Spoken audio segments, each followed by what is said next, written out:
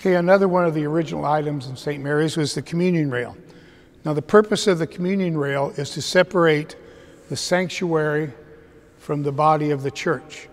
And this represented an extension of the altar because people at the communion rail would kneel and take communion, the body of Christ.